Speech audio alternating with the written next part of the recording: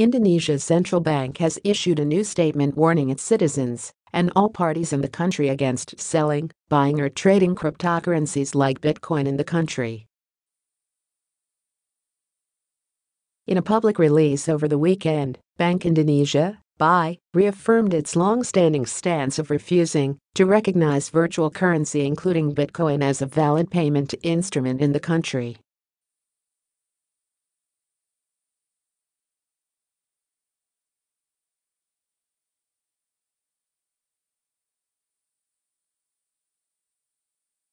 Ownership of virtual currency is very risky and full of speculation because there is no authority responsible, there is no official administrator, there is no underlying asset. Underlying virtual currency price and trading value is very volatile, so vulnerable to the risk bubble, and prone to be used as a means of washing money and financing of terrorism, so that it can affect the stability of the financial system and harm the public.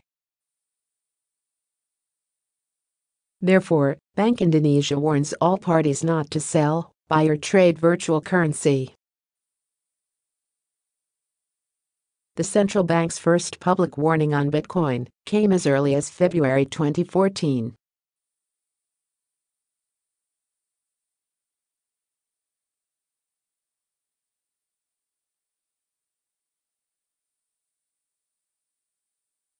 In October 2017, the central bank's chief threatened action against Bitcoin adopters after outlawing cryptocurrencies usage and payment altogether.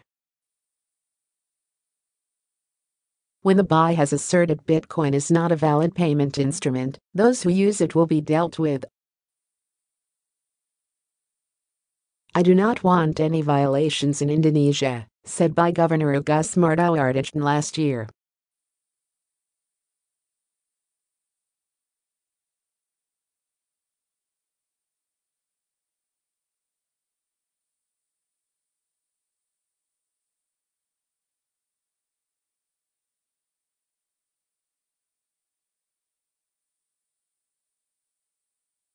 Please help us make the people understand. The increased scrutiny comes amid reports of the central bank preparing regulation that will enforce a blanket ban on all cryptocurrencies in the country sometime this year.